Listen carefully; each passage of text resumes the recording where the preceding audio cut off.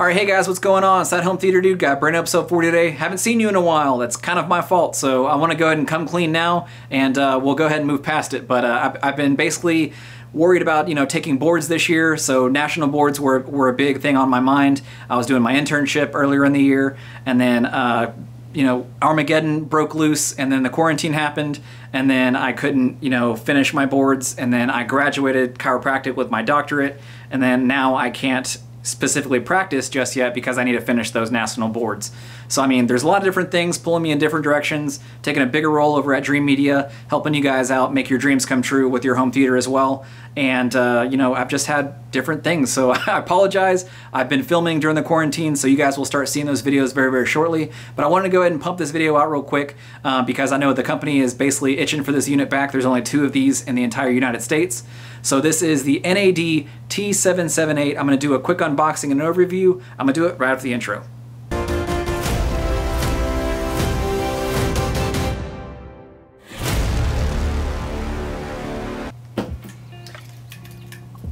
Alright, so let's get this sucker unboxed.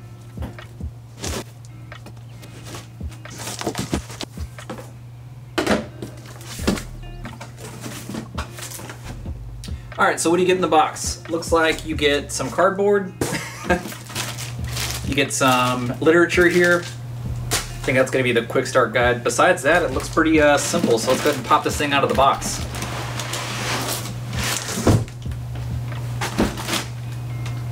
Okay, so in here you also have an accessories box. I'm guessing this was supposed to be their video cover for the display. And that's the cool thing with this one. This actually has a fully functional display, so it's kind of like a smartphone in that you can touch it and it'll do whatever you want it to do. So let's go ahead and get this thing out of this packaging. Shout out to these guys for doing a really good job on this packaging. This looks like some pretty premium stuff here. Obviously, whenever you pay, premium for your electronics, you don't want anything damaged in shipping. Or if you ever have to move this stuff, it's easy to go ahead and ship it. So get here. Woohoo! Man. So I think MSRP on this is $29.99. This looks like an actual premium product. It fills up a 3RU rack space. So if you guys can see this thing, it's actually pretty light too. You can check it out right there. So pretty small. It's a little heavy, but nothing too crazy. So I'm gonna go ahead and jump into this in a minute, but what I'm gonna do is I'm gonna show you guys what's in the accessory box. What's in the box? What's in the box? So everything's nice and laid out. So let me go ahead and just show this to you because I'm like experiencing this the same time you guys are. So everything is just nice and foam fitted into its own little compartment in the box itself. So there's 2 remotes in here. One's for the actual unit itself. So that goes to this unit. And then this one's kind of like a roving remote right here, the small one. And this is kind of like designed to be like your second zone type of remote. Obviously you get your batteries in here. And then a couple different power cords depending on your location. So this one is for Europe. This one's for the United States. So that's a cool little feature that they put in there. They give you some rack ears. You guys know I like to rack mount things. And my rack over here has been, it's well served its purpose. It is way past due for an upgrade. I have long overgrown it and I have things just sitting right on top of it, as you guys can see. So I mean, it kind of defeats the purpose of having things rack mounted if they're not in the rack. So always consider, heat requirements, always consider spacing, proper spacing between them all, and then think about that. So always buy more rack than you think you're gonna need. It's a pretty expensive investment, so always just make sure you're going either one or 2 steps above what you think you're gonna need now, because you might need more later. Cool thing with these little rack ears is that you don't use these bolts again. They give you some longer ones to use for the rack mounting process. Over here, oh, cool thing with this one, guys, Dirac Live comes on this thing shipped from the factory. So this is ready to go with Dirac Live. So you have your AutoCal set up right here with your microphone.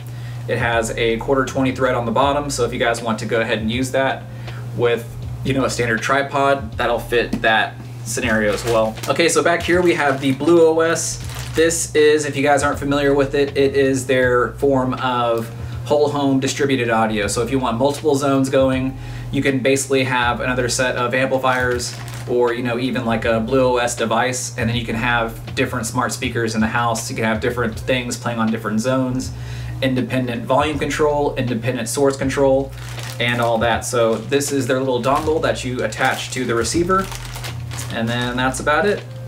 So pretty simple on the unboxing. So what I'm going to do is I'm going to go ahead and show you guys some of the up-close features, and I'll go ahead and talk over it, tell you guys some of the specs and what I think is really cool about this one.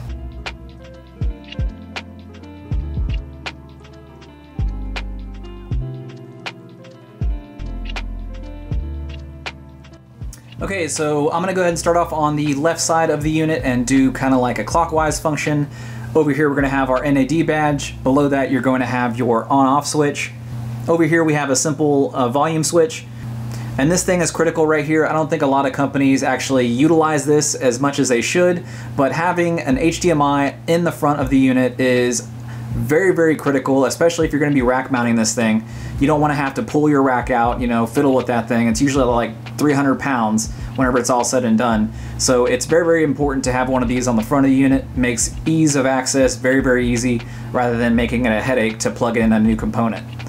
Over here we're going to have a USB port.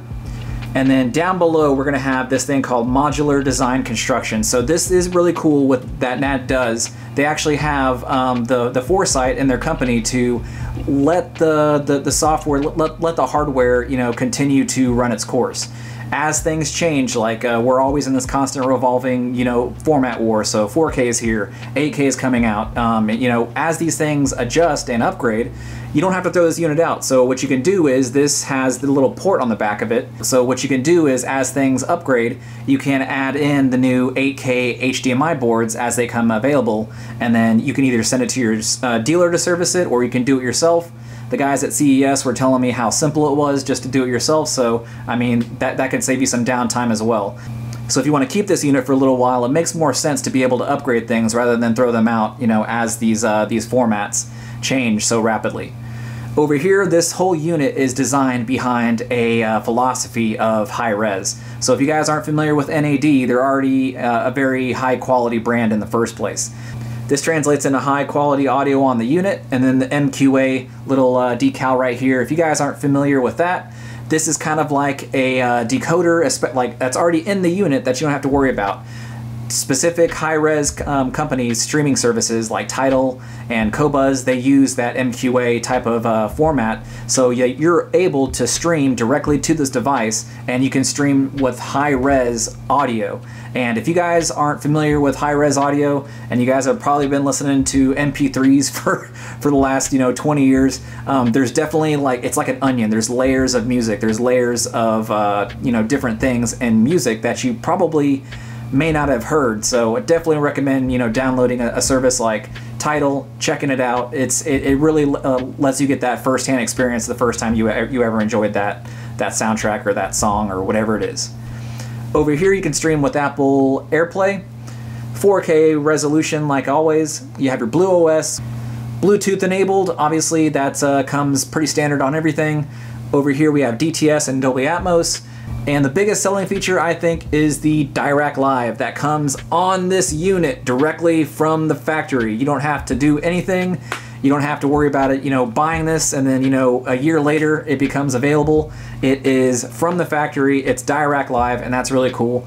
The things that I've heard about Dirac Live is that it is an ultra premium auto calibration service, and it will really, really shine over a lot of those other traditional calibration services. So I'm really excited to go ahead and check that one out. I've been really wanting to try Dirac Live in my space for a long time, so I'm going to go ahead and do that in just a little bit, I guess.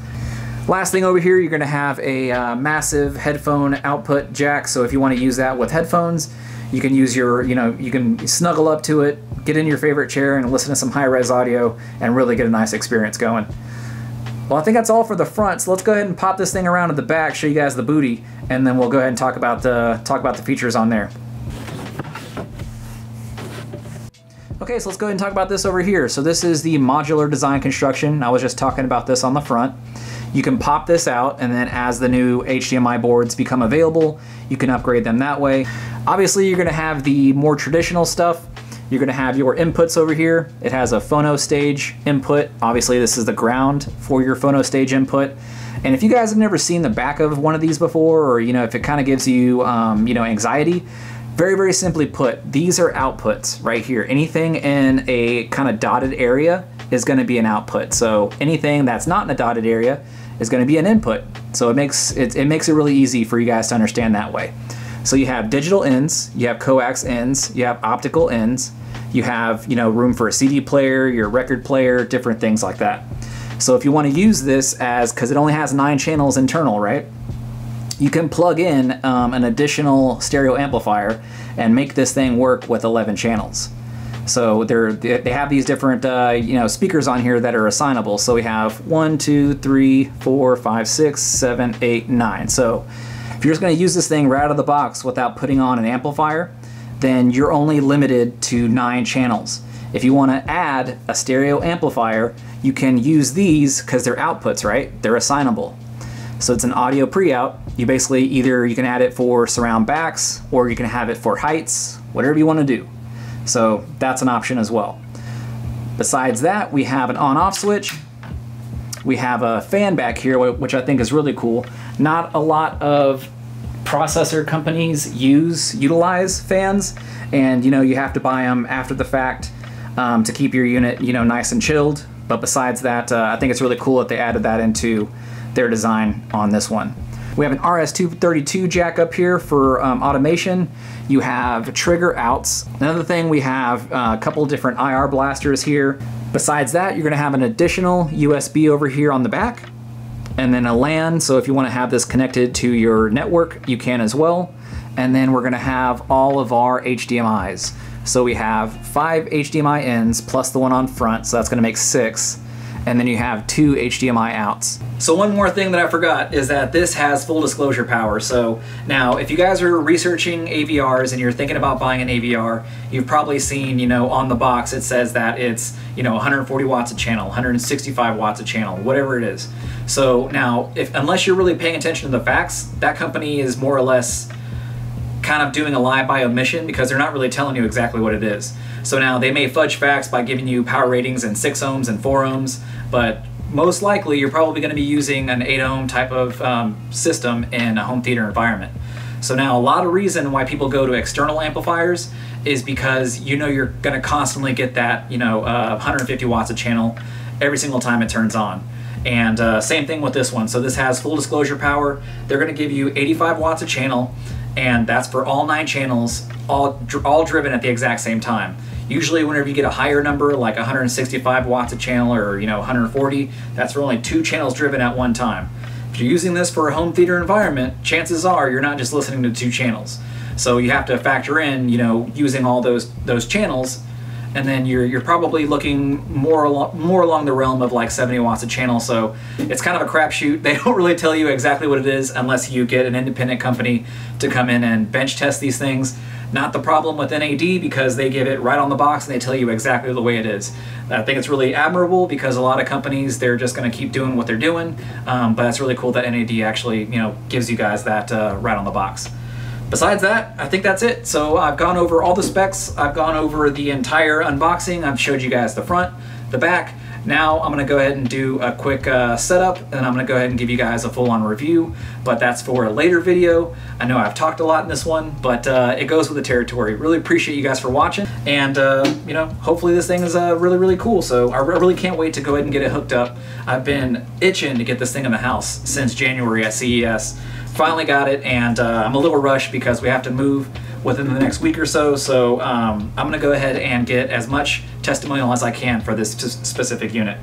But I really appreciate you guys for watching. Make sure you like, favorite, share, and subscribe. Hit the little notifications bell. I know you guys aren't in the notification squad. I look at the analytics. So make sure that you guys are hitting that notifications bell. It really helps me get these videos out to you guys as soon as they come out. So I don't want you guys to miss out on these videos. We got all these brand new products coming out. I have a garage full of stuff that I still have to review, and I want to go ahead and get that stuff done before I move. So besides that, I think that's it. Go ahead and wrap it up here. I gotta go pick up my son from daycare, and catch you next time.